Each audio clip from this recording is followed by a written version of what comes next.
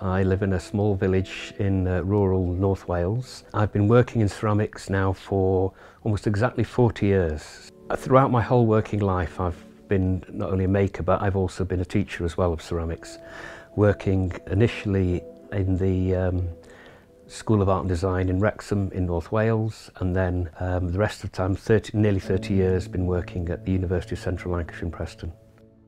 The work that I'm making now, really I use two main clay bodies. There's a sort of fine textured stoneware clay and there is a porcelain, a grogged porcelain that I use. I do sometimes blend the two together if I want somewhere, mixed between the two. But I also adapt either clay really with a lot of granular material for certain pieces because it gives me a different sort of quality, different effect with the glazes. So I use a granular feldspar, which is a feldspathic material that is normally milled down to make a glaze, feldspar glaze material. But I use it in a granular state, anything up to about 3 or 4 mil in size. I use coarse textured molokite that I add and cordite, all sorts of granular materials. And I add those to either the stoneware or the porcelain, wedging them in varying proportions. And that alters quite dramatically how the glaze works on the form. So I make a large lump of clay depending on the size and configuration of the form that I want to make. And then I have a whole array of different wooden sticks that I will push into the lump of clay. So I will form the lump of clay and then select a wooden stick to sort of push down into the clay to create the void, the vessel sort of part of it. And then the clay is sort of shaped and formed around it. It's sometimes, because obviously when you push a stick into a piece of clay, it displaces the clay. So I have to reconfigure and control the clay back into a reasonable shape. And then that's allowed to dry with the stick in it. The state of dryness is absolutely crucial to my work. When I get to cut it and carve it later on, if it's not at the right dryness, if it's too wet, it doesn't cut right. If it's too dry, it scratches. And so that is a critical aspect of my work in a way. Really. I then withdraw the wooden stick from it that creates the basic sort of void. I then bring into play all the tools. The tool I use most is a very sharp blade, a very firm, thick blade from a wood planer thixer machine that allows to give me these lovely cuts that I get. So I will shape up the block to a basic geometric block to start with, and then I will refine the hole inside. So that might involve working with wood chisels. I tend to mark it with a scalpel and then cut back, just like you would with wood really. You cut back to the line to create a crisp sort of interior to the piece. And then I start work on the outside, and it's a very sort of intuitive process really. I know roughly what I want to get, but the cut will go so far and then I feel that's enough, or it'll possibly slip a little bit, or I know to a point what I'm going to get, but there's always that sort of chance element which I quite like, because that's a mix of chance of control and chance in a way really.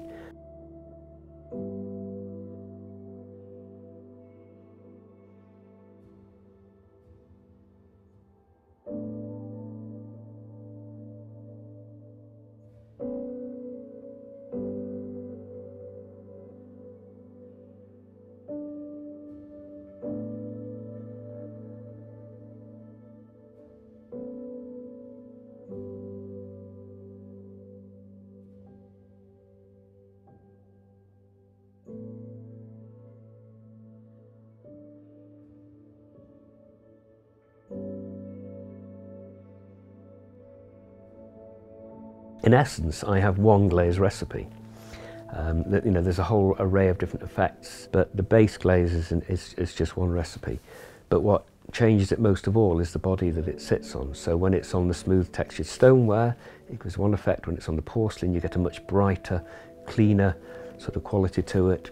And when it's on the body that's got the granular feldspar and the texture, all the textural material, you get a much more sort of reactive surface, because the feldspar melts at high temperature. I fire my work to nearly 1320, so it's very high temperature for electric kiln fired. But you do get that real interaction between the glaze and the clay body, which is really important to me, and that shows, I think, in the work, the fact that you get this huge variation in effect from just essentially one glaze. Small pieces I will just dip, they're just literally glazing tongs into a bucket, and larger pieces I will spray. So I'll pour the glaze on the inside, tip out, clean it back, and then I'll spray, build up the thickness of glaze. And I do find I need quite a thick application of glaze. It does help. That helps give the richness of the quality of the glaze when it's actually fired.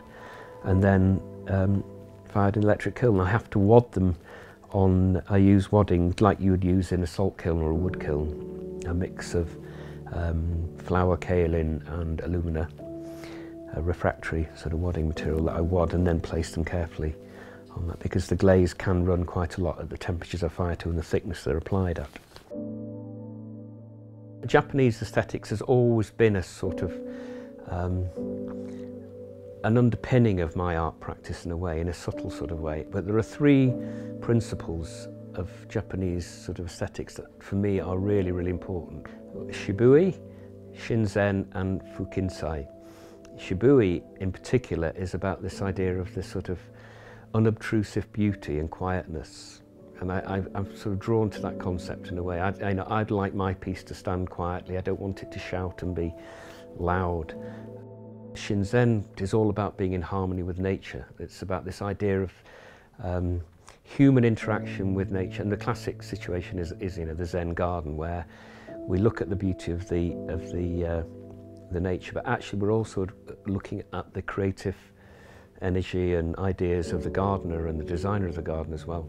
So it's the two things. It's about harmonizing with nature, but also creativity within that principle. And then Fukensai is about this idea of asymmetry, admiration of asymmetry and irregularity, and the balance and imbalance, the harmony between the two. And all those three principles seem to be wrapped up together or something. I don't know whether they inform my work or I just feel a connection with it, but there's something about those that sort of resonate with my practice.